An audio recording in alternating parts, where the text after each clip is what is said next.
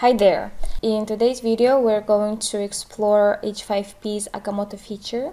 This feature allows you to create interactive image comparisons, giving you many options for your content. With Agamotto you can show visual transformations and explain different educational concepts, compare products, and even create an interactive storytelling experiences. So let's get started. One way to use Agamotto is before and after comparison. This is perfect for showing visual transformations or changes over time. For example, imagine you would like to demonstrate the effect of image editing, home renovations, or development projects, and with Agamotto you can easily do it. Another way of using is for visual illustration of various educational concepts. Let's say you want to teach about the effect of pollution on a natural environment or the impact of historical events on the landscapes. When you explain different concepts using visually engaging tools, it is more likely that your learners will grasp the concept more effectively. And finally, you can incorporate Agamotto in your stories to reveal hidden elements or show characters' transformation and development. So basically, by sliding between two or more images that represent different stages, you can engage your audience with a visual journey. So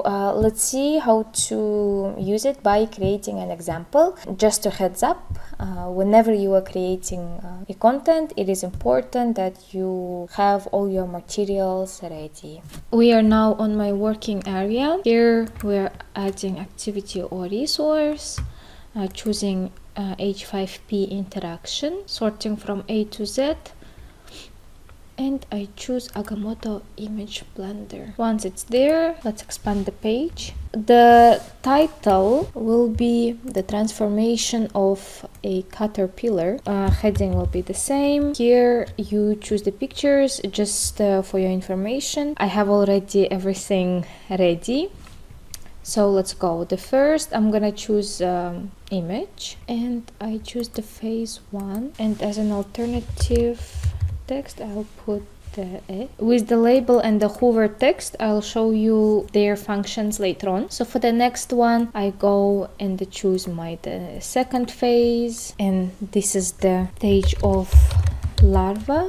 Then I choose the third stage and then fourth phase, and I just realized that I forgot to add here the text, which is pupa, and the fourth is butterfly.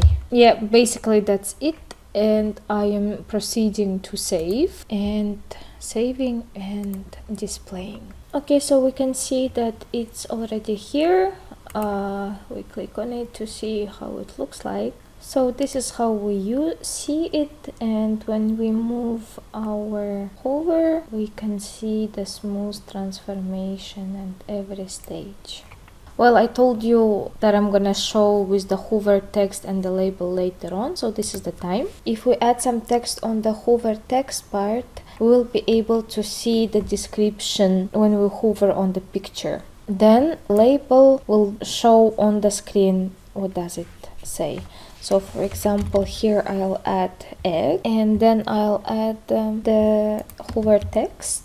You can also do the description part. For example, you can add this text here. I'll do it like this, so we will be able to see the end result. Save and proceed. Save and return to the course. So we added the text in the hover text. So the result will be like this.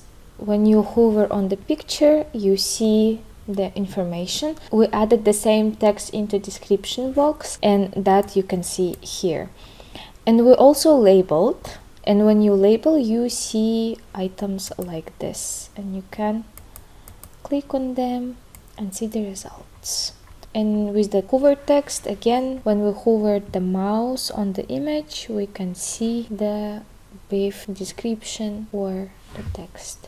Here we go. Hope this video was useful and informative. If so, don't forget to hit the like button and share in the comments how would you use Agamotto in your course. Thanks for watching, and until next time.